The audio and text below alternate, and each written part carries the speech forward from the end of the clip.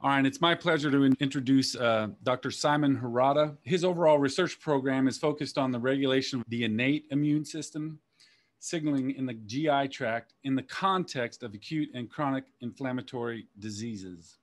He's specifically interested in how the intestinal epithelium and resident mucosal immune cells contribute to inflammatory disease pathogenesis in the GI tract. And as such, he examines how inflammatory signaling is initiated in the cells of the intestinal mucosa and how these events can be modulated by various immunomodulatory factors, including antibiotics, environmental factors, and I believe bacterial derivatives. I became aware of Dr. Hirota through some of my research. And so Dr. Hirota, without further ado, take it away.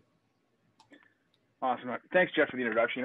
I got to say, this seminar series has been a lot of fun. Tuning in on Friday mornings for me has been, a regular occasion. And I got to say, I've learned a lot of stuff. And, being exposed to a variety of different things is always fun because you get new ideas. So this is what I'm going to talk about today, a variety of stories, one published and one unpublished, related to some of the work that we've been doing in the lab, going back to my original training as a pharmacologist. So as Jeff mentioned, I do work on pathways of inflammation in the gut, in the context of inflammatory bowel diseases. But what I'm going to talk about today are essentially side projects. And I was joking before with Jeff that, this just kind of highlights how unfocused we can be at times, but, this is where it gets fun. So although I have a research chair in host-microbe interactions, the first thing I want to highlight is, in reality, I'm not a trained immunologist or a microbiologist. Now, I was trained as a physiologist and as a pharmacologist and was kind of thrown into a lot of what we're doing now, which makes it fun. Again, it makes it interesting and fun. So as I start to introduce the talk, I'm just going to go into, some very basic pharmacology concepts just to make sure we're all on the same page. And, it relates to basically the first 3 chapters in my favorite pharmacology textbook, Rang and Dale. Cat Song is okay as well, but, this is, I think these concepts are important to really appreciate, some of the findings that we've uncovered. So the first thing is pharmacodynamics, and most of us can appreciate that pharmacodynamics is essentially how the drug works in the body. I found this wonderful YouTube video that I use in my undergraduate pharmacology teaching. And this is very basic. The drug acting on the body, pharmacodynamics, and then there's the other way around. The pharmacokinetic side of things, and really how the body is acting on the drug. To modify it in such a way that can either be eliminated or function as an active compound. So my old school pharmacology training, I can remember these concepts, but I kind of strayed away from that for quite a number of years, about 10 years, where I really focused on epithelial biology, mucosal immunology, nuclear receptors. But we really started to kind of turn this around. We started to see a lot of novel concepts in terms of how new factors, or at least new input to the system, could actually regulate pharmacokinetics and pharmacodynamics. And as we can all appreciate, drugs have to enter the body. They undergo a variety of processes related to pharmacokinetics, and then eventually elicit their effects. And in the end, we need to get a reasonable concentration of the drug at the site of action, in order to elicit the effect that we desire. But really it's a balance between getting that desired effect and toxicity. And for some compounds, that's very narrow, right? So, we've started to look at this with additional players in terms of how the microbiota can actually control the balance between the desired effect and toxicity. So as we can all appreciate, there's the field of the microbiota and how it regulates host health has blown up over the past 10 or 15 years. And a variety of surfaces are colonized by microbial communities. And I limit it to microbial communities in this context, but obviously we've got the biome, we've got the fungome and archaea and so on. But, suffice to say, we're heavily colonized by other organisms, which obviously have effects on the host function, most of which are beneficial. And when we look at, the colonization and really the potential functional impact of colonization, the microbial genes that are contained within the communities that live on our surfaces, clearly have, the ability to do a lot of stuff, essentially. And when we look at the communities, this is just in the context of the gut, there's a lot of diversity within the communities of microbes that live within our systems. And what I like to point out is, the diversity between individuals. We all have different communities that exist on us, and yet really the functional impact is pretty similar in most cases when we're talking about healthy individuals. So I tend to think that, despite the fact we have a pretty tremendous diversity in the communities that colonize us, the functional output is the same, and in most cases is beneficial to a variety of processes. And when we look at what is known about how the microbiota affects a variety of different processes within the host, you can see here a number of different processes, including areas within the gut, but also areas systemically where the microbiota plays a role in regulating mostly homeostatic processes, and in the context of perturbation of those communities can lead to disease. And we don't really know the chicken and egg scenario. Does the disease condition lead to change in the community that maybe then further propagate or further drive the disease condition? So it's still up for debate. I think in many diseases or in many perturbed states, whether the change in the microbial composition or functional output is cause or effect. But my opinion is we need to really get to cause and effect, and we really need to get to mechanistic studies to understand, how the microbiota is impacting all of these systems. And one of the systems that we've been very interested in as of late is the idea that the microbiota can actually regulate or contributes to the regulation of the metabolism of drugs and also drug outcomes. There have been a number of very, very, high quality, high impact papers that have been published in the last 2 years that have really highlighted the impact of microbial communities and the response to really important drugs, including immune checkpoint inhibitors. So I've got a really talented postdoc in my lab who trained as a pharmacologist as a PhD, and then went to train in Georgia State University with a really, really good mucosal immunology lab. And what Kyle's done from my lab is really, really, elevated our game in terms of the immunology that we can do, but also the work we can do in the microbiota. So all of the work I'm going to talk about today was basically driven by him. And the last story that's unpublished is really going to be what he hopes to take away as he transitions into a faculty position.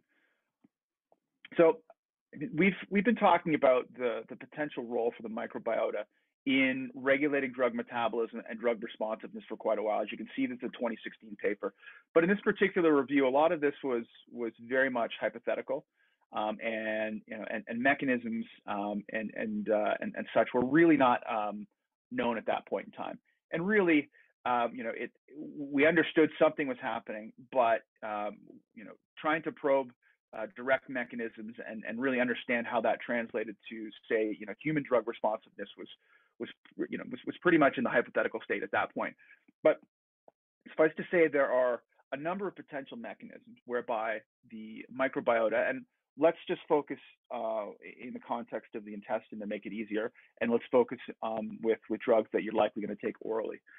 There are a number of ways that the microbiota can basically govern drug efficacy, but also toxicity. You have prodrugs that are often metabolized by enzymes within the microbiota, leading to the liberation of an active compound that elicits its effect. You also have active compounds that can be inactivated by enzymes within the microbiota. And then you also have the issue of toxicity. And that's what I'm going to highlight in the first story today. The idea that the microbiota can actually generate or liberate toxic compounds or at least can biotransform drugs or compounds and lead to the accumulation of them in the wrong compartments at the wrong concentration to elicit toxicity. So I've had the good fortune of being able to collaborate with this individual here, Stephen Greenway. He's a pediatric cardiologist, a lot more friendly than he looks in this picture. but he has his specialization has been managing transplant patients in his practice, and throughout his practice, he's been very interested in this drug called mycophenolate mofetil. So this compound here is one of the standard maintenance therapies to prevent transplant rejection. And it's really safe in terms of renal toxicity. So it's great for patients who have had kidney transplants. But one of the big issues are the GI side effects, and they're pretty severe. Diarrhea, weight loss, cachexia, nausea, to the point where in the clinic they have to consider options in terms of how to deal with these outcomes, and potentially changing dosing regimens or even pulling patients directly off of this. So this is a real world problem that Stephen and I have been trying to address. And this paper really highlights it. So again, I mentioned this is a very safe drug in terms of protecting the transplant from rejection, but also reduce toxicity directly on that organ. But there are patients that exhibit these gastrointestinal side effects, and in the case of dose de-escalation or even completely stopping the use of MMF, that becomes problematic, because then you have this increased potential for the graft to be rejected. And obviously that's the worst possible outcome. We want transplant patients to be able to live a good, high quality life, with their new organ that's benefiting them. So, with these clinical findings, Stephen came to me and said, hey, what do we know about this in terms of the GI biology, or at least, the pathophysiology of this compound in the gut? And when I've been doing my postdoctoral fellowship with Paul Beck, who's a gastroenterologist, clinician scientist, he'd seen a lot of patients with this type of complication, and he termed it MMF-induced colitis, for the simplicity of working in the clinic. But really, we didn't have a good idea about what was happening, and that was about probably about 15 or 20 years ago, that I'd been introduced to this concept of MMF-induced colitis.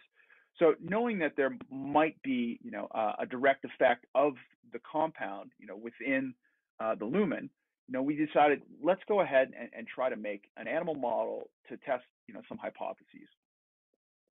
And really, the first hypothesis that we went with related to the microbiome.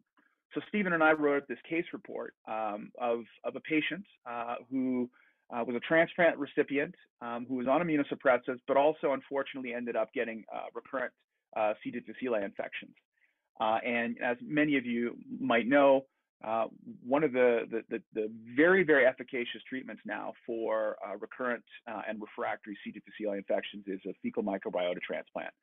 So in this particular case study, this patient had a number of microbial transplants, and we actually followed the composition of the microbiota over the course of this patient's history, more to assess the efficacy of the transplant of the fecal matter, but we actually got a really interesting signal that kind of pushed us in the direction of studying the microbiota as a driver, or at least a potential contributor to MMF-induced toxicity. So I'm just going to walk through this diagram here, and basically this is just compositional analysis. So this is beta diversity analysis of the fecal microbiota of this patient. So I'll start over here. This is the first sample that we had, and this is when the patient manifest with the first C. difficile infection. And here, this is the donor from which the FMT was derived. So the first thing you see is, after an FMT, this individual shifts to this bluish area over here.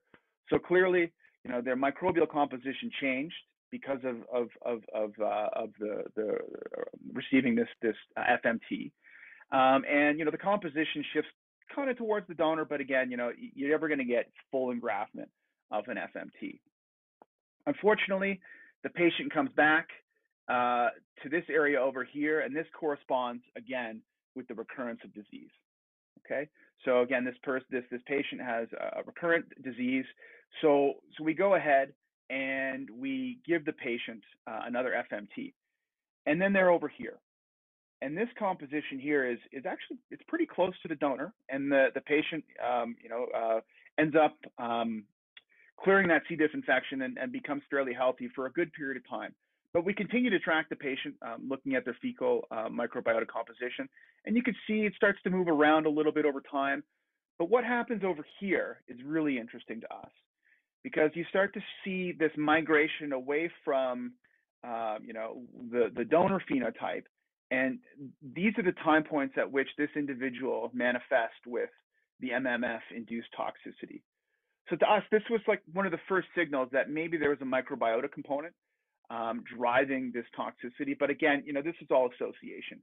We really have, we have no indication of function in terms of what the microbiota is doing in this context. So that was when obviously we needed to develop a preclinical model that would at least present with some of the clinical signs of MMF-induced toxicity. But the original hypothesis was that the microbiome would somehow, changes in the microbiome would somehow be triggering this toxicity. And again, mechanistically, we had very little idea how this was going to happen, but this was a very simplistic hypothesis that was going to be pretty easy to test if we could develop the appropriate preclinical animal model. So that's essentially what we did. We actually worked with one of our veterinarians in our animal facility who'd worked with MMF in his postdoc, and essentially had really optimized the concentrations of MMF in the chow to get the desired effect on the immune cell. So again, this is an anti-rejection drug that actually interferes with B cell and T cell metabolism and renders them inoperative in the context of organ rejection. So the first thing we saw was we developed this MMF-containing chow that had been optimized according to my vet colleagues' work. And what you can see is, over the course of 8 days, this is a fairly rapid weight loss scenario in these animals. And you can see that you get the reduction in spleen size and also the shortening in the colon length. Shortening the colon length is one of these weird metrics that many of us in the gut field use to indicate something is happening. And I say something is happening because I don't think it's a great metric of overall disease or inflammation, but it's something that more often than not we see in the context of an inflammatory scenario within the gut. And again, this was pretty surprising that we saw it so quickly. And we tracked the animals food intake, the water intake, no differences between these groups. So this was actually part of what we see in the clinical presentation in an individual that starts to develop that toxicity. They get a pretty rapid weight loss and a pretty substantial diarrhea phenotype. And we actually did some whole body imaging to actually look at fat mass, but also lean mass. And we saw the same phenotype, this cachexia-like phenotype, especially in the context of that lean body mass. So we felt like we had a pretty good model to work with to maybe start to address some mechanistic aspects of this toxicity.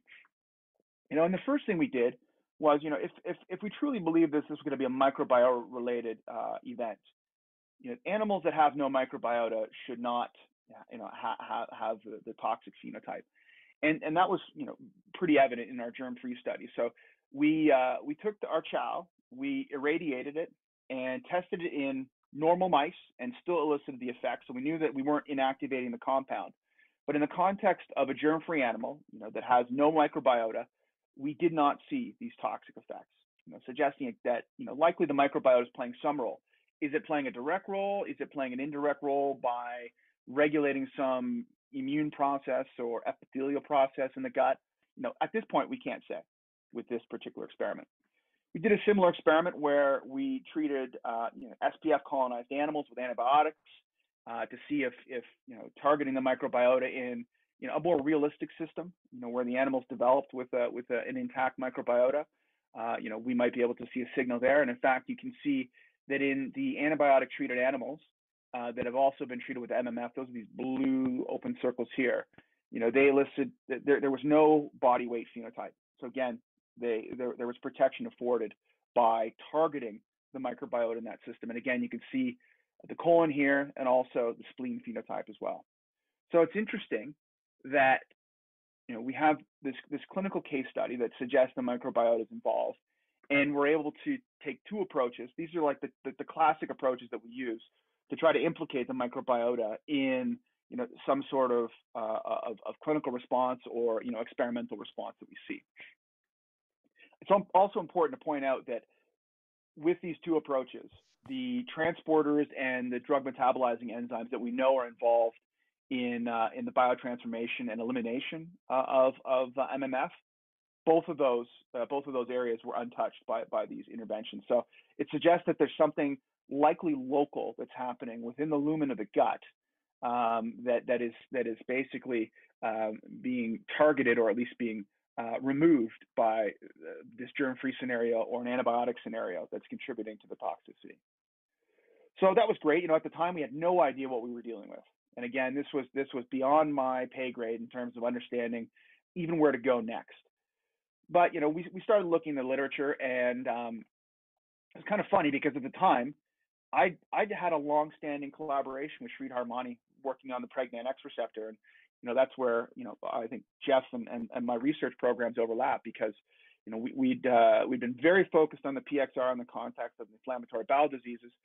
So I started looking through the literature, and I realized that I had a connection with somebody who'd been working on something similar.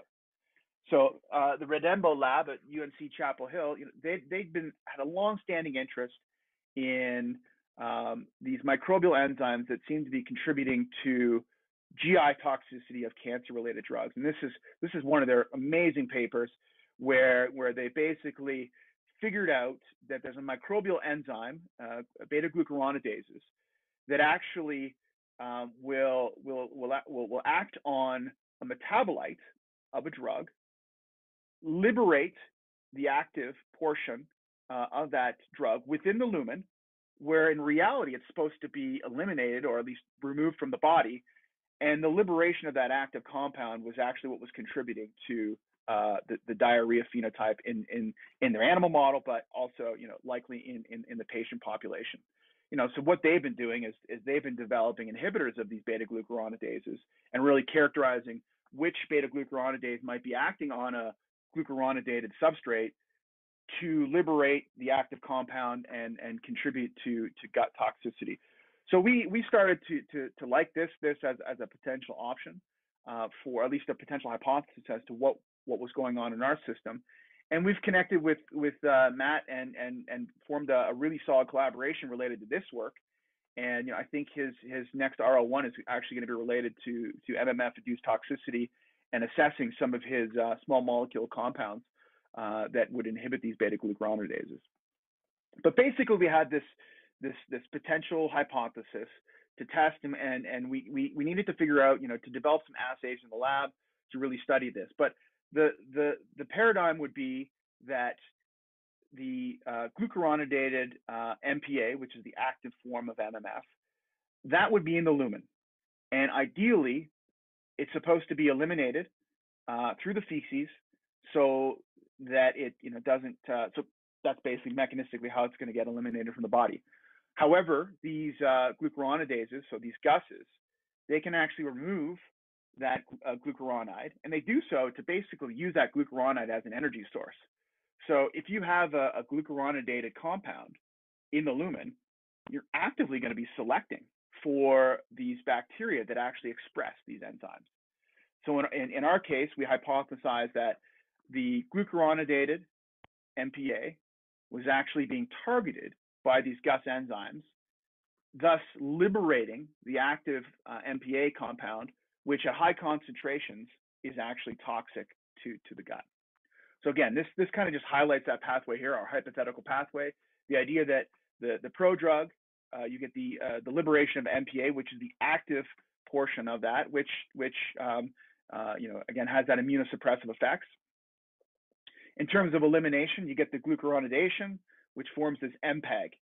And MPEG, a lot of it is excreted in the urine, but there's also transport into the lumen of the gut, where it's supposed to be eliminated within the feces.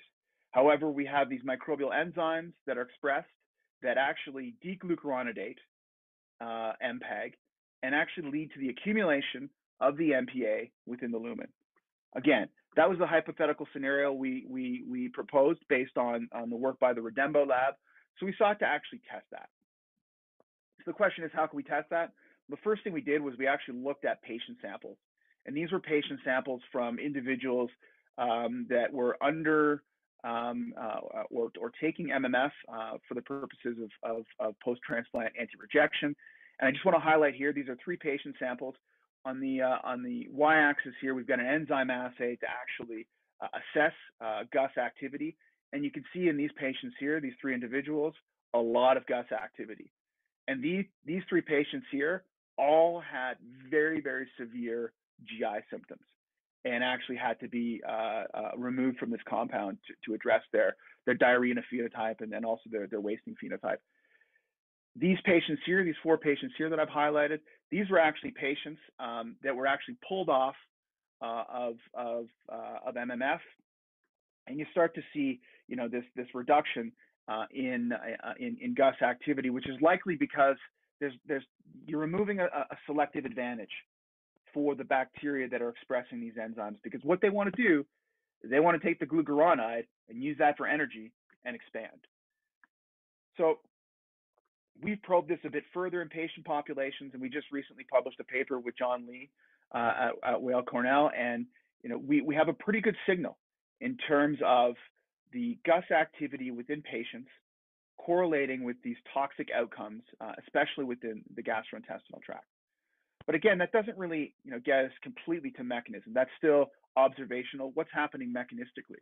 So we wanted to see, you know, can we actually target the microbiota to reduce toxicity in our preclinical model? And you know, we took a very you know, sledgehammer approach. You know, we use antibiotics and just tried to see which antibiotics might elicit you know, a protective effect. So previously we'd used a cocktail of ampicillin, metro, neo, and vanco. But what we wanted to do was see, you know, could one of these agents afford protection, and might that provide us with some idea in terms of, you know, what particular microbes are driving this toxic effect. What you can see here is the control animals here, MMF animals here. Again, you can see that weight loss phenotype.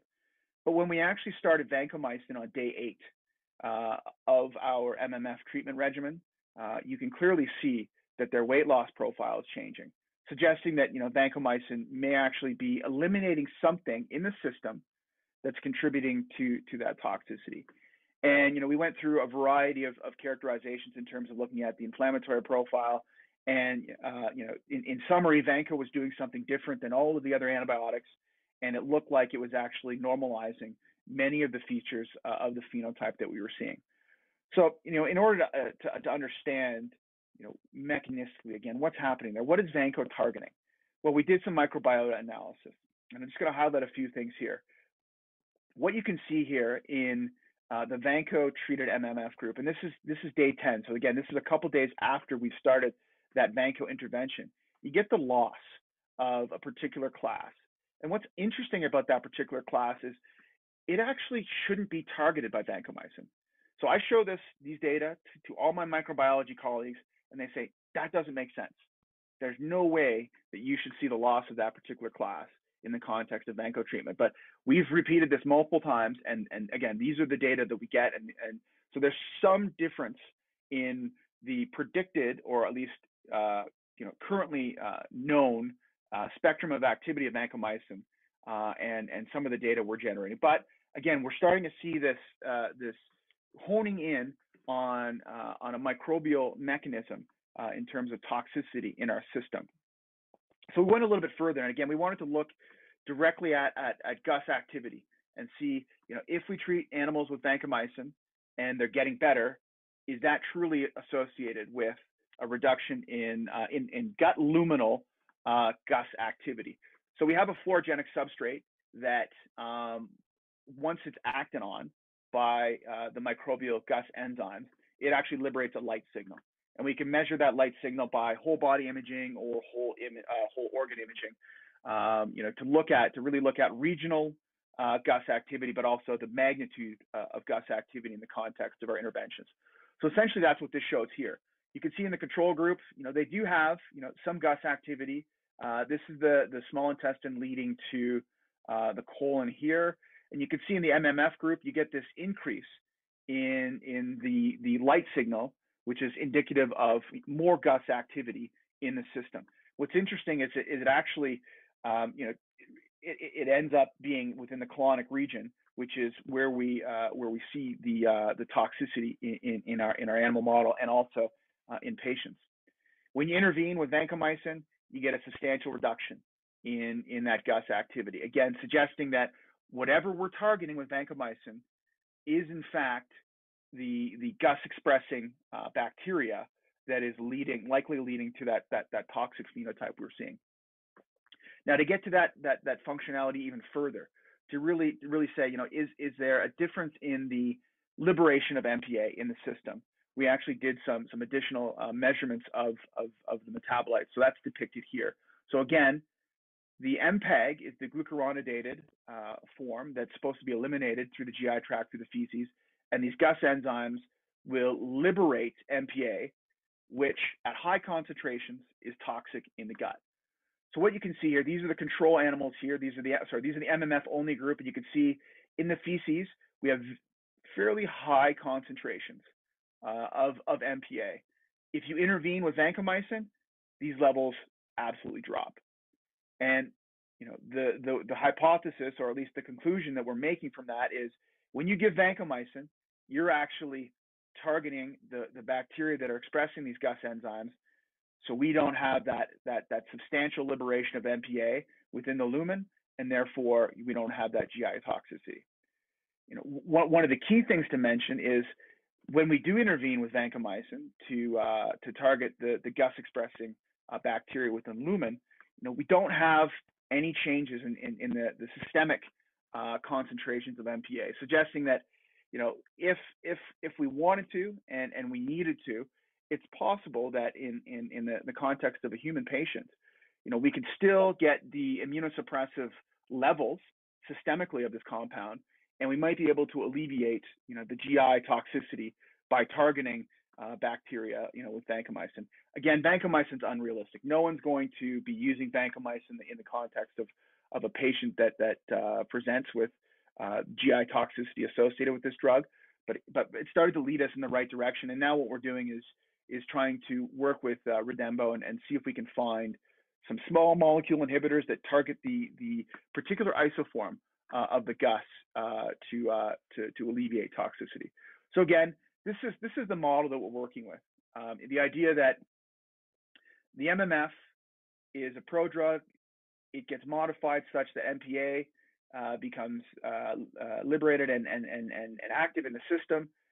Within the liver, you know, we have this enzyme that glucuronidates and inactivates MPA, and MPEG is supposed to be excreted through the fecal matter, but in the context of this moiety that has this glucuronide, you're actually selecting for bacteria, you know, that will then liberate through the action of these beta glucuronidases, liberate MPA and elicit the GI toxicity.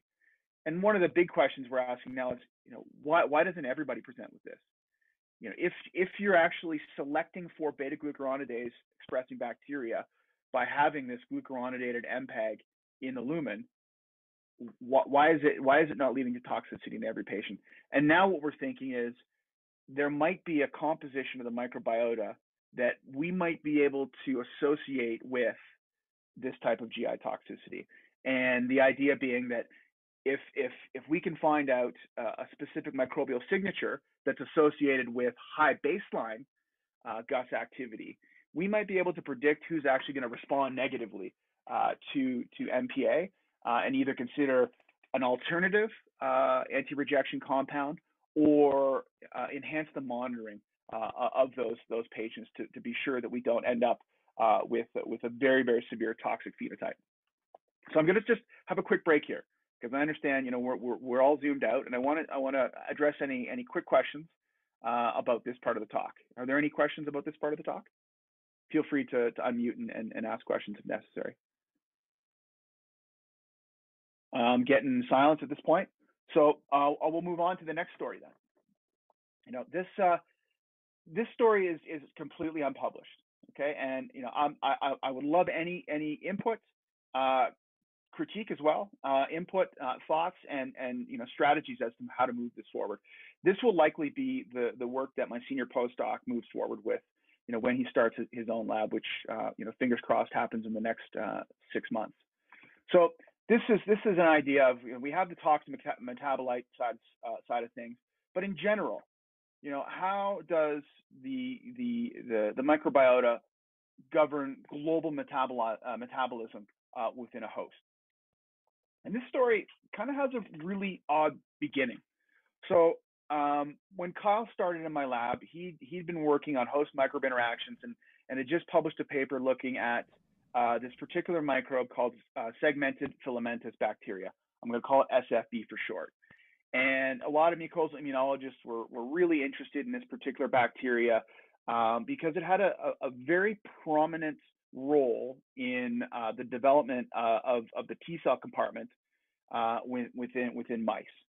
So the story plays out, and this is a really elegant Cell paper by the Littman group in 2009. The story plays out that animals from two different vendors exhibited different T cell profiles in terms of the magnitude of the T cell profiles. And I've just depicted the T cell subtypes here: Tregs, Th1s, Th2, Th17. Jackson Labs C57 Black 6 mice have low levels of Th17 cells. And if you are going to use an animal model where Th17 cells are involved in the pathogenesis, you likely get a very moderate to null phenotype in Jackson mice. Whereas taconic mice, they have very high levels of Th17 cells.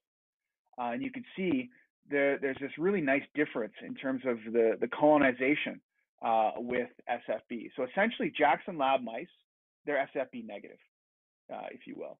So in this particular study, what they did was they actually took fecal matter from taconic mice and put it into Jackson Lab mice to see what would happen. So they did this fecal transplant, or they co-housed, again, exchanging the microbiota, a number of different mechanisms you could do that. And what they actually found was they got this induction of a Th17 cell population. So these Jackson mice receiving SFB manifest with a Th17 response. And people have gone on to characterize this. They've monocolonized mice with SFB and co-housed them with Jackson Lab mice, and they've basically outlined the mechanisms by which the SFB leads to this expansion of a Th17 cell population, making them appear more like a taconic animal. So again, they had this idea that there's clearly a difference between the animals that have SFB and don't have SFB. And what Kyle did in the spare time that he has, which is not much because he's constantly in the lab, was he actually took the approach of, let's look at the published microarray data. And instead of looking at the targets of interest that Littman's group did with this 2009 paper, he actually looked at the most downregulated genes in the small intestine. And the reason he did this is the SFB colonizes the small intestine, and that's where they think a lot of the effects are actually happening in terms of regulating the mucosal immune system, to get that Th17 response. So he went ahead and he took the microarray data and did some data mining, and what he found was remarkable. I'm going to highlight here. He found that in animals that have SFB, the most downregulated genes related to drug metabolism. And one of the important ones that I want to highlight that I'm going to talk about for the rest of the presentation is the CYP3A11. Okay, this is one of the key enzymes for drug metabolism, and the human ortholog is CYP3A4, which many of you likely know plays a role in drug-drug interactions. So, this was an interesting observation. He saw this and he said, well, I think we need to probe this a bit further. Being pharmacologists, who obviously are trying to use our knowledge to develop drug regimens and drug target identification, he said, well, let's probe this a little bit further. So I just want to get into the idea of the first pass effect. And, those data were taken from the ileum. So, why do we even care about drug metabolizing enzymes in the ileum? And, I kind of overlooked the small intestines, or at least the gut walls, role in drug metabolism for a long time. as I was trained as a pharmacologist, I think I was really the focus was very much on the liver, phase 1, phase 2, drug transporters and so on, and their role in drug metabolism and biotransformation. What I didn't appreciate was how much function there is within the epithelium of the gut in terms of being able to metabolize and detoxify drugs. I guess it makes sense given it's the interface between a lot of the environmental factors that we take into our bodies. But I didn't appreciate how much of an impact that first pass effect via the epithelium has on drug metabolism. But clearly, when you take a drug orally, that drug has to get across the epithelium in order to enter the circulation, go through the liver, and likely have its effects systemically. When you look at the intestine, the majority of the composition of the drug metabolizing enzymes comes from the CYP3A family. So again, CYP3A, we saw CYP3A11 downregulated in the SFB colonized animals, plays a huge role in drug metabolism. When you look at the literature, CYP3A4, which is the human ortholog of 3A11, the mouse, 60 to 70% of orally administered drugs are metabolized by CYP3A4. So it's a big player. And many of us know that when we're looking at drug-drug interactions or even looking early preclinical at drug responses, we want to make sure that a compound that we're testing doesn't induce 3A4 because it's likely then going to have a drug-drug interaction if we were to move it to preclinical or clinical trials. So really, 3A4 has been heavily studied, and it's likely been the driver of a lot of the pharmacogenomics studies and understanding interpersonal variability between patients in terms of their responsiveness to drugs and also toxicity. So suffice to say, 3A4 and 3A11 in the mouse, huge player in terms of drug metabolism and likely a huge player in the first pass effect when drugs are taken orally. So the hypothesis that we came up with that really stemmed from mining the microarray data was that a distinct microbiota, or at least one particular component of the microbiota, and I should have said that this is actually a commensal. So this is not pathogenic. This is a commensal mouse bacteria. So this commensal, we hypothesized, would actually change the profile of drug metabolism in the host. So the first thing we did was we went ahead and we got some feces from an SFB monocolonized animal. So that animal only has SFB in the lumen of the gut. So when we transfer feces to an SFB negative Jackson animal, we're only transferring SFB. And the arrow here points at 3A11 and a couple other CYPs. We were able to recapitulate the data published in that microarray. So the signal's real.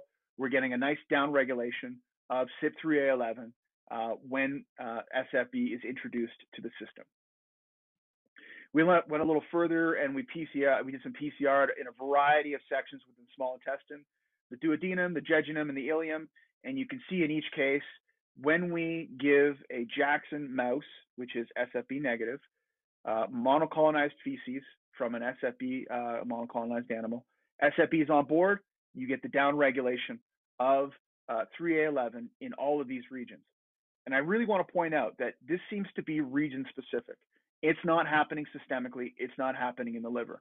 So there's some interaction at the level of the microbe with the mucosal environment that is driving this effect in a very localized manner.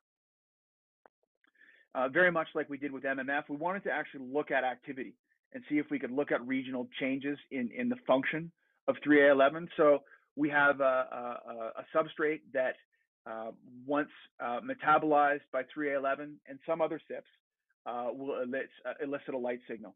And you can see in these Jackson animals, you get a really nice light signal emitted, suggesting that there's a really good amount of 3A11 activity in the small intestine of these animals. You throw SFB on board and you get a reduction in that metabolism through 3A11, and you can see the quantified data here. So again, highlighting or at least suggesting that SFB in our system is in fact reducing 3A11's expression and also activity in the small intestine. So that was great. You know, we had indications that the gene is down, the function is down, but who cares? You know, does it even, you know, mean anything in the context of you know, drug administration and, you know, subsequent action in the system? So we took 2 drugs. The first of which is glyburide. It's an old anti-diabetic drug taken orally, and it induces the beta islet cells to secrete insulin. The nice part about it, the reason we chose it, is it's heavily metabolized by 3A4 in humans, but also 3A11 in mice. So what we did was we dosed animals with glyburide, and we just did a simple glucose challenge.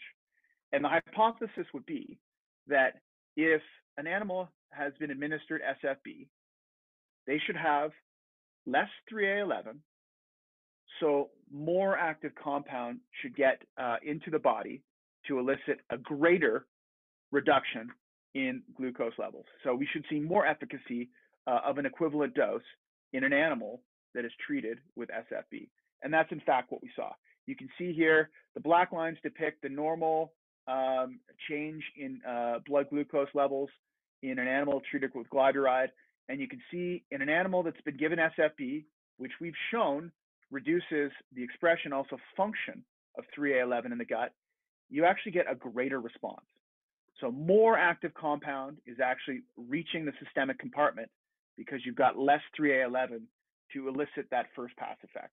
And we've gone ahead and actually done the assessment of metabolites, and we do see this in terms of the active compound being more available in the blood of animals that have been treated with SFB. So that's great. I mean, that's one compound taken orally that elicits this change in glucose. The second drug we used is midazolam. So this is a hypnotic sedative, and it's the prototypical 3A11 metabolized drug in studies where they want to look at regulation of 3A expression and function. So what this drug does is, you know, it elicits this effect on animals. One way to look at it is the animals that are dosed with midazolam go to sleep, and then you can measure how long it takes them to wake up and become active again. Okay, so again, the hypothesis would be that in an animal treated with SFB that has this downregulation of 3A11 expression in the gut, they should get more of this compound actively into their bodies, and they should exhibit more of a sedative effect. And essentially, that would, in our assays, manifest with a change in activity. And that's essentially what we saw here. So you can see these are movement tracking measured in a laborious apparatus. So we throw the animals on there after we dose them with midazolam. We track their movement, and we see, you know, how does that change in the context of SFB administration. So these animals here give midazolam. They wake up. They move around pretty well because, you know, they obviously have a period of time for recovery, but, you know, they eventually start moving around and they're pretty happy. In an animal that is given SFB to reduce that 3A11 expression and subsequently given midazolam, they move a lot less after recovery. It takes them a lot longer to recover, and their movement is substantially less after that dose. And that's highlighted down here. So again, it highlights the fact that we're seeing more activity, more systemic activity of an orally administered drug when a single microbe is on board, which we know is associated with that decrease in drug metabolism function and expression in the gut. So, you know, we have mechanistically, or at least we have this observation, and now we have to delve into the mechanism. What's happening here? You know, what immune cell is playing a role? I did highlight the you know, the Th17 side of things in the introduction part of this section of the talk. We disproved that right away. You know, we did some experiments in RAG deficient animals, neutralizing IL-17A. That's not playing the role. The other side of this SFB story is that SFB can actually induce a population of innate lymphoid cells, these ILC3s, to evoke an IL-22 response. And IL-22 is a cytokine that can act on the epithelium and do a variety of things. It can elicit antimicrobial peptide secretion, It can elicit a healing response within the mucosa, and that's of interest to us in the context of inflammatory bowel diseases. But we wanted to probe this a little further. Is IL-22 the reason that we're seeing this downregulation of the CYPs and this change in systemic drug delivery? So this is a bit of a busy slide here, but what we did in this particular experiment is we took RAG deficient animals which lack B and T cells, and then we depleted ILCs, all the ILC populations, excuse me, with a depletion antibody. So what you can see here is SFB elicits this really, really nice downregulation of 3A11, which we'd seen before. But in the context of ILC depletion, we lose this effect. And when you actually do flow cytometry to look at the immune cell populations, you can see here in the control animal, there's a subpopulation of IL-22 expressing, Aurora gamma T expressing cells. These are these ILC3s that we think is the source of IL-22 in the system. If you throw SFB on board, you can clearly see an expansion of these IL-22 expressing ILC3s. And again, when we use the depleting approach, those ILCs are gone. So, this effect that we're seeing here, this loss of response to SFB is associated with that loss of the ILC3, IL-22 expressing population. And you can see here, that's depicted on this side as well. So, pretty good evidence that ILC3s expressing IL-22 are playing a role in this downregulation of the CYP that we're seeing in response to this microbe. And I don't have time to show all the data, but we've done this in IL-22 deficient animals, and we've also used an IL-22 neutralizing antibody, and we've seen the same thing. So we are pretty confident that IL-22 is the prominent mediator that is driving down the expression of 3A11 in the epithelium in response to this particular microbe. So that's great. We wanted to get into it a little bit more mechanistically. This is kind of how we started to translate, or at least move towards translating it to the human scenario. These are mouse small intestinal organoids. These are ileal organoids that we generate from crypts that we isolate from mice, and we grow them in matrigel, and they form these nice 3D structures. When we treat these organoids, which are epithelial in nature, with recombinant mouse IL-22, you can see this nice reduction in 3A11 expression. We've also looked at activity using a variety of different probe-based assays.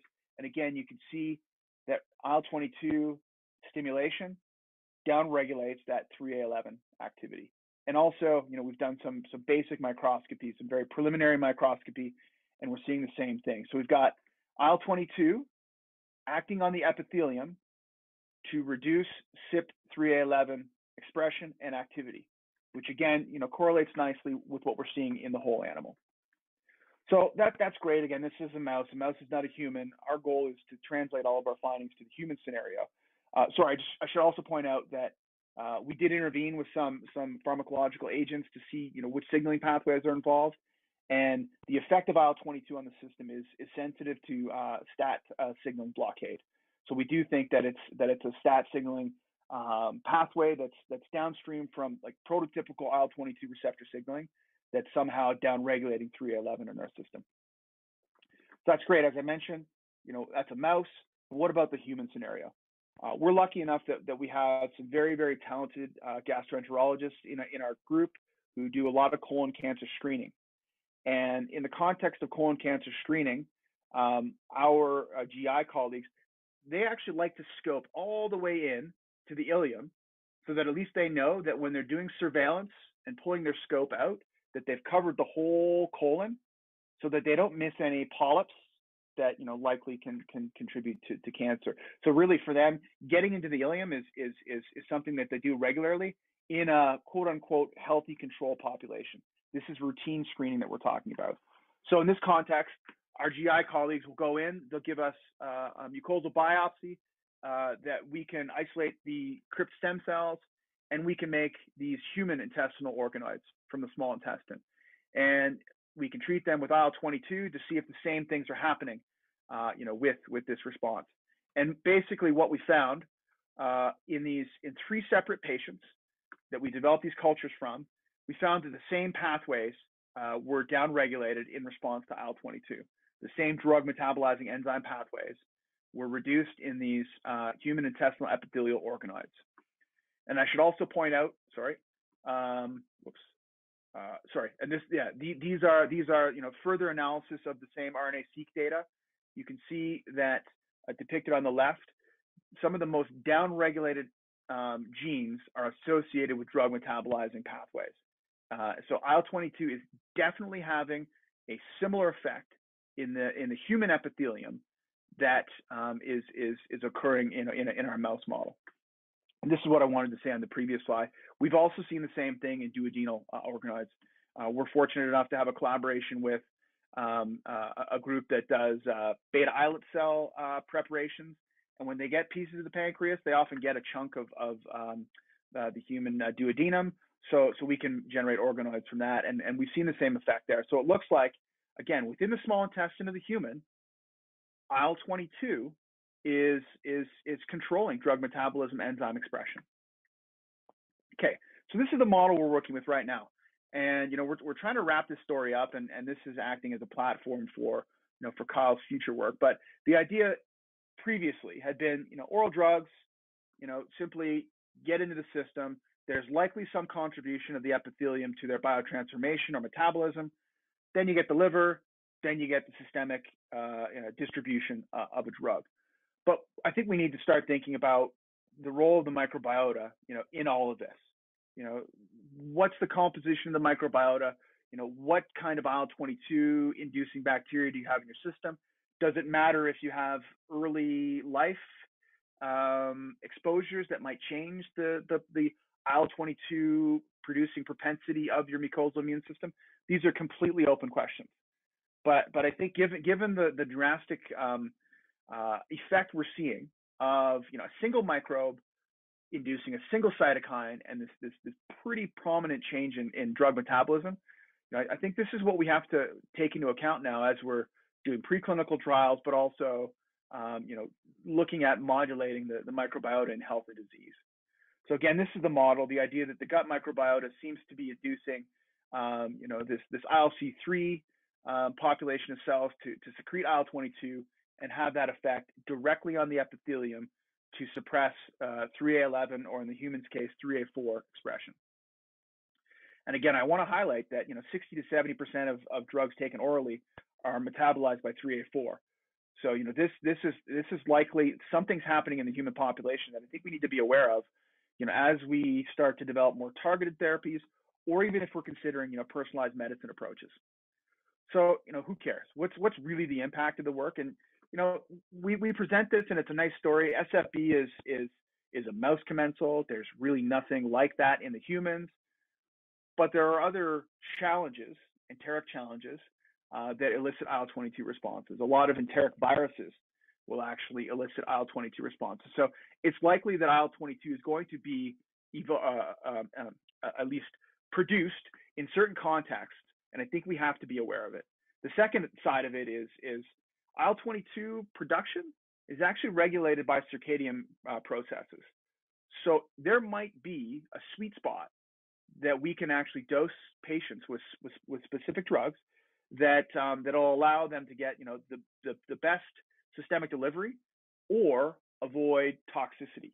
So again, this is all speculated. This is all pie in the sky at this point, but I think there's definitely room for that. But really, what we're getting at in our lab, I think now, is combining the principles of pharmacology with the principles of host-microbe interactions, and the idea that I think we have to take all of these things into account. And obviously, we can't discount genomics because there's really, really good data, pharmacogenomic data that describe why people are responding differently to different drugs. But I think the new component is really the microbiota. We have to take this into account. And again, when I was trained as a pharmacologist, there's no way we were thinking about host microbe interactions. And I would say I didn't start thinking about this until about 3 or 4 years ago, when Kyle came into the lab and said, I think we need to start thinking about this because of toxicity associated with microbiota compositions and so on. So I think it's pretty clear, that we have to consider targeting the microbiota could be a good idea or a good way to maybe enhance drug efficacy or at least reduce toxicity. Now, the one thing I really want to point out is, we've implicated IL-22 in our story. There might be some worry in terms of developing IL-22 centric therapies for use in human populations. So Genentech has got a pretty substantial IL-22 program. We got the knockout mice and the neutralizing antibody in collaboration with Genentech. They're very interested in trying to deliver IL-22 to the gut, and there's other indications, but primarily to the gut of inflammatory bowel disease patients to enhance mucosal healing. And I've had some discussions with them, and I've let them know that we're seeing this modulation of drug metabolizing enzyme expression. My concern is, as agents like this move forward for clinical trials, we might start to see some signals, some deleterious signals. So I guess the question really is, are we going to see adverse drug events, related to administering IL-22 within the lumen of the gut, which, as I've shown, likely will regulate the first pass metabolism at the level of the epithelium. So, I think my takeaway for this, and it's something that I'm trying to integrate into how I think, is that, obviously I want to develop drugs to treat disease. As a pharmacologist, that's what I would like to deem as my goal. But we were taking too simplistic of an approach, I think, in how we understand how drugs are handled by the host. And I think we really need to incorporate the microbiota into our thinking. And it's going to require a lot of interdisciplinary research. It's going to require pharmacologists to interact with microbiologists, to interact with immunologists. And, as we kind of step into those other fields, we're going to feel remarkably inadequate. I can say, as a pharmacologist, I feel remarkably inadequate regularly going to, hardcore immunology or hardcore microbiology seminars, and also collaborating with those individuals. But it's also really fun because, again, it everything's integrated. And when you find these things mechanistically that are integrated, that actually could have a translational value, it's really exciting. I'm pretty sure you can tell I'm excited about this area of research that we're going down. So lastly, acknowledgement. I've got a great team. We're a small lab, but we have a lot of fun and we work really hard. We play hard and we work hard. But we have a small lab, but we have all these collaborators that have been amazing in terms of their support, guiding us in certain directions, dealing with our very ignorant questions, and really helping us move this forward in a very interdisciplinary manner. So this is the lab here. This is, Kyle's a pretty serious guy, but every now and then this comes out of him. This is our pre-lockdown Christmas party in a park, because that was all we could do given the pandemic. But the last thing I want to show before we have questions, this is a treat for Jeff and also Dr. Moyes. I hope he's still on the call here. This is what I do in my spare time, and I wanted to point this out here. Speaker 2 or 3 weeks ago, Dr. Moyes, there he is. This is Gerald Samponi, who played on the same softball team as our speaker, who spoke about retinoic acid a couple weeks ago. And I also want to point out that this is my senior associate dean of research. So, not only do I get to collaborate in the lab, with great people, but, I get to collaborate outside the lab as well. So, with that, I'll take any questions and suggestions. I would love to hear your thoughts on this project. I'm going to dig up the URLs for that YouTube video, and I'm going to put it in the chat, brother. I am duty bound to ask this question because of who and what I am. And that is, have you done any of these experiments in the PXR knockout mouse? And is it just JAK-STAT signaling, or is PXR playing any role at all? We haven't. And, so I would say we are still very interested in terms of, during colonization, is something like the PXR involved in, the developmental increase of these enzymes in the epithelium that would be normal? Because germ-free animals, these enzymes are almost, they're not there. So they don't have the CYP expression in the epithelium. But upon colonization, these things go through the roof. So, is there a metabolic profile from the microbiota that is, acting through a lot of these antibiotic receptors to drive these things up? And, is that involved in these processes? We haven't looked, but, that's definitely something that we're interested in looking at. Dr. Schneider, go ahead. All right. Simon, thank you. It's a great presentation. And I look at it differently. I look from the standpoint of immunologist and just mentioning about there are some strains like bulb C, you can generate only C2, Th2 type of response. If you compare with the C57 blacks, which is primarily Th1 type of response, it's just for your expansion. Yep. Now, I'm very pleased because there are here students, year 2 students, who confirm that I teach the role of microbiota in development of diseases and everything. So my suggestion for you, I know playing golf, I know. If you did not ask for recommendations, suggestions, just don't give it. But you mentioned, so, and particularly about research, which your senior PhD is going now with the IL-22. So, but before we go in for that, all right, so your second slide in this presentation showing the role of microbiota. And you know what, you miss a very important issue. When in early 2000, the sequence of human genome was complete, immunologists were shocked because we don't have genes which actually would drive maturation of our immune system. Babies born, like you know, they are germ-free, right? So at that moment, and after that, everything is started developing with the colonization. That is what I would put there definitely because it's so important. I have multiple things here, but they are not in. It's all positive, so no criticism. Awesome. But let me look at this issue about IL-22 and where to proceed with that. If I'm working, and if it is my lab, a PhD student working on that, I would consider to generate transfected bacteria, let's take Clostridium bifidum, and after that transfect with a gene IL-22 under control of tetracycline, and after that take your animals, populate, turn it on, turn it off, and you can regulate this. And in this way, you can come and actually as a potential treatment for all of these patients which are hyperreactive to the drugs because they increase it. That is what my major suggestion for you. And the rest is, yes, and talking about like 22, IL-C3 might be not the major producer of IL-22 in the mucosa area.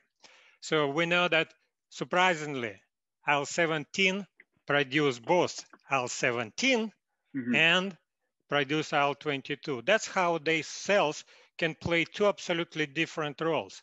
So if IL-22 is dominating, those IL-17s are actually homeostatic cells. They control the tightness of epithelium, barrier, everything. But if they activate it, that is a switching balance towards IL-17. And I think that is the major cells, because when you use RAG1 deficient cells, they completely depleted B cell and T cells, only IL-C3, because they don't have rearranged receptor. That's the only thing. But in reality, probably the focus should be on IL-17.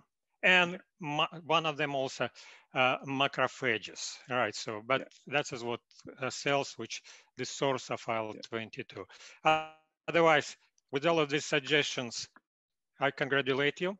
I think it's a Klondike where you work right now, because as I said, I teach my students, and at the end of my lecture, I'm saying, hey, listen, if you don't believe it, that it will be important in your practice in 15 years down the road.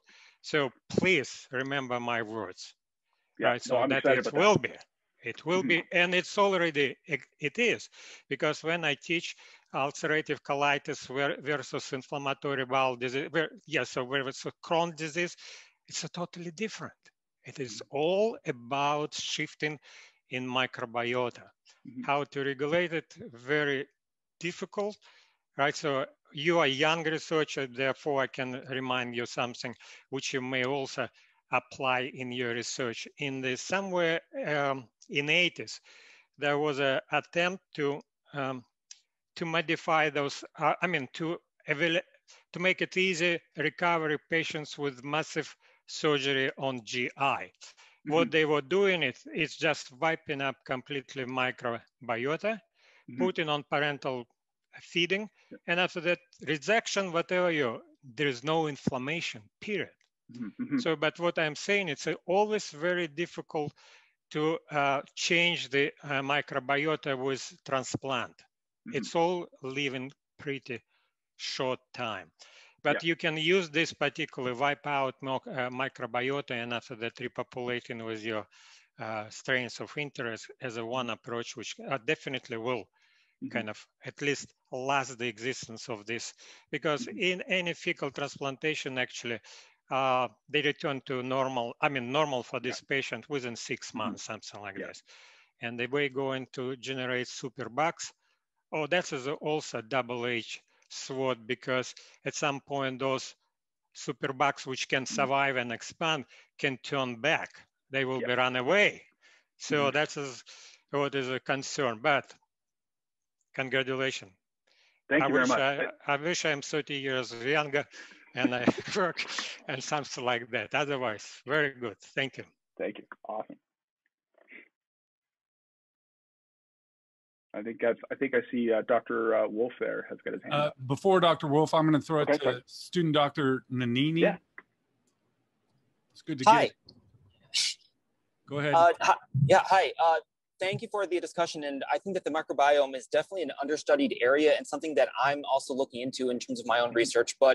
And you kind of touched this towards the end of your slides, and you presented RNA-seq data. My question is, you had a Venn diagram of different kind of interactions with different studies and everything else. How much would you say the contribution of host genomics and potentially host epigenomics kind of contribute to the microbiome? Because there's this kind of discussion in terms of, is it more so the genetics or is it more environmental? But for your own results, how much does the genetics, epigenetics, et cetera, kind of contribute to that?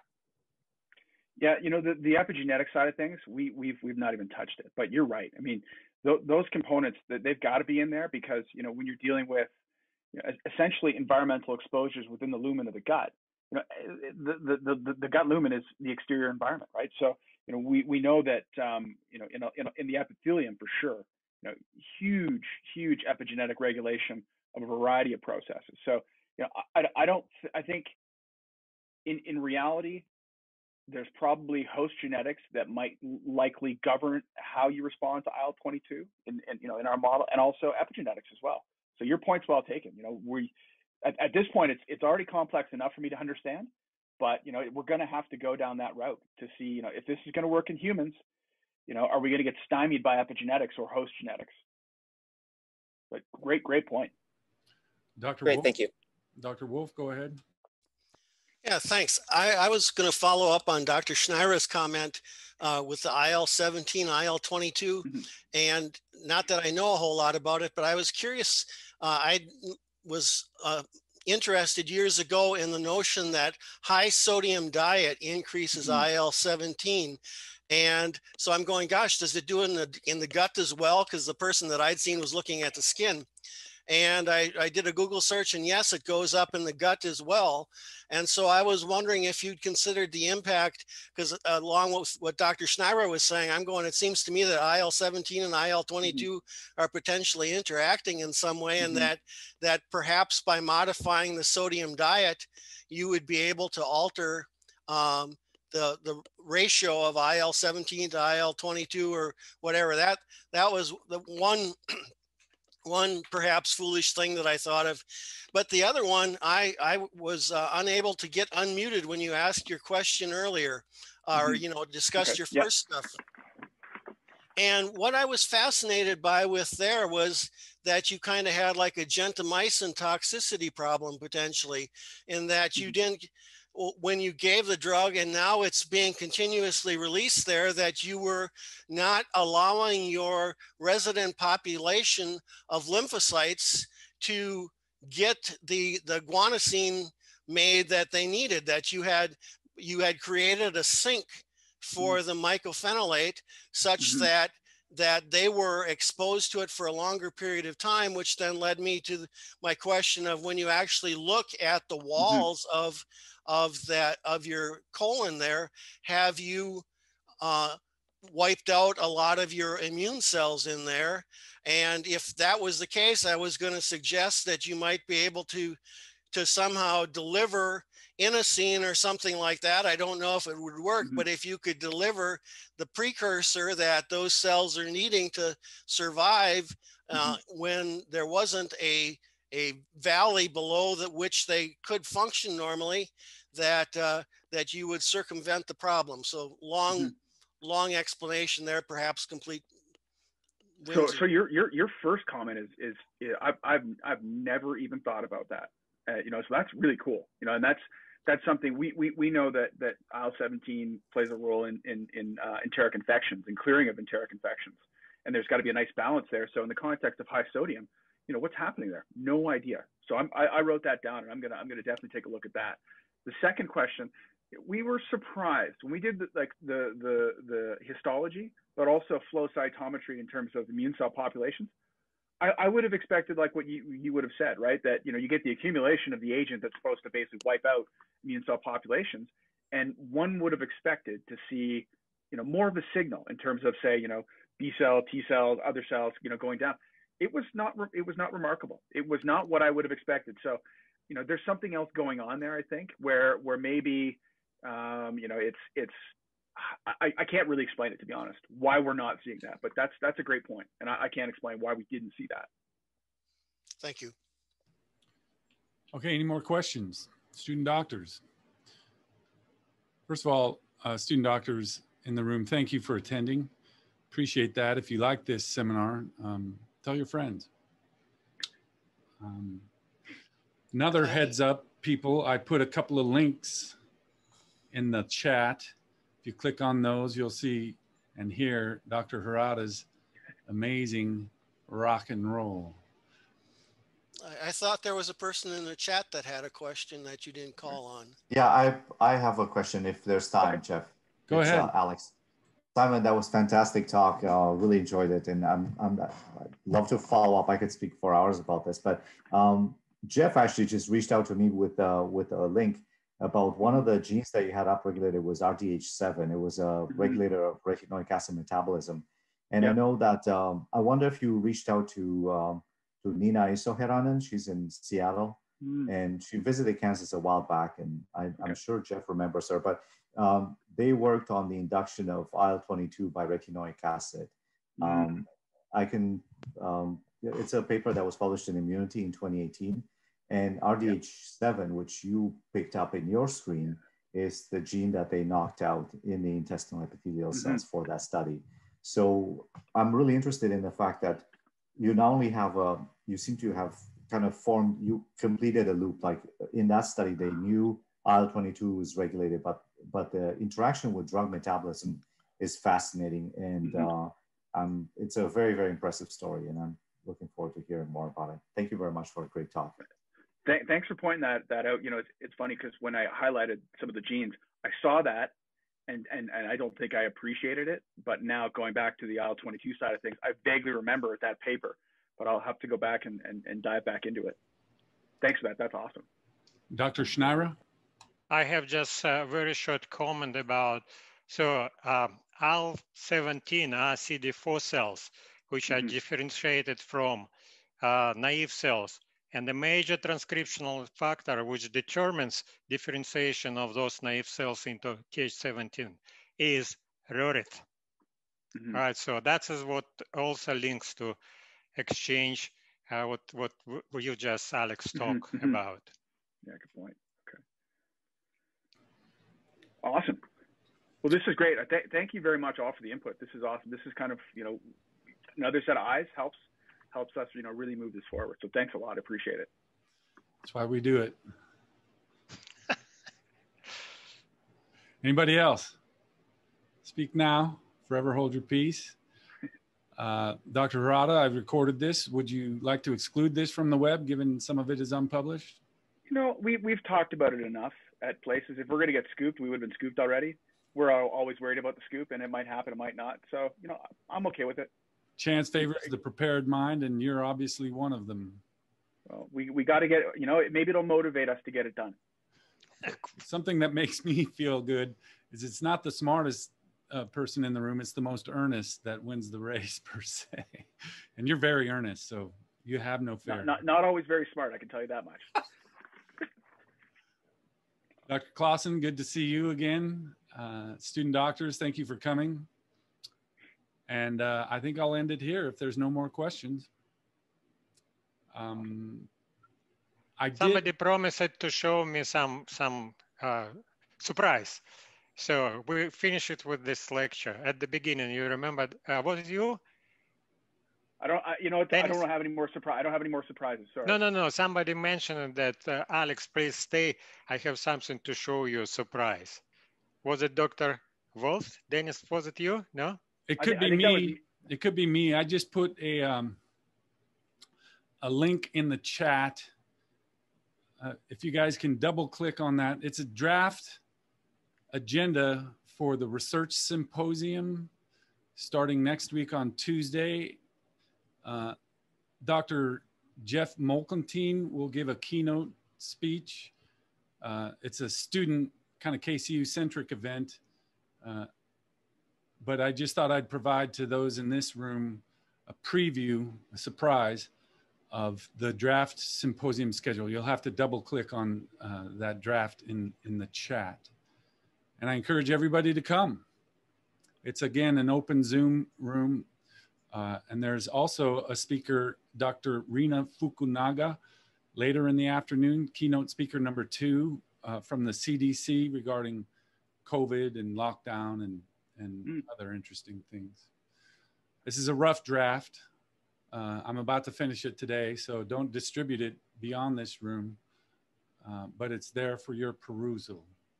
Okay? Got it. All right. Thank you so much, everybody. Thank you. Thank you very much. Thank you. See you next week, hopefully. Have a great weekend.